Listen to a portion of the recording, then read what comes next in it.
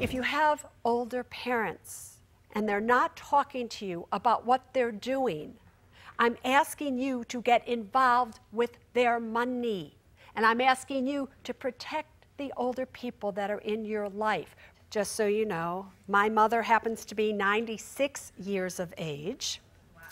And my mother has 2 full-time nurses that I keep around her 24 hours a day, simply because I don't want her to live any other way than she is. I can tell you that is costing me about $30,000 a month. So when my mother was younger, I kept saying, Mom, you need to get long-term care insurance. And she kept saying, Susie, I don't need long-term care insurance. I'm never going to end up that way. Back then, she could have bought a policy, purchased a policy that would have cost her about $2,000 or $3,000 a year, that would essentially be covering everything today, almost. If you're out there and you can afford it, long-term care insurance is something every single one of you should be looking into so that you aren't in the problem that I have, everybody.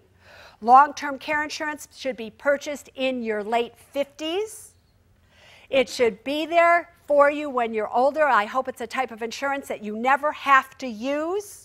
But 1 out of 3 people will end up in a nursing home sometime during their lifetime after the age of 65. Average age of entry into a nursing home is 84. Average length of stay in a nursing home is about 3 years.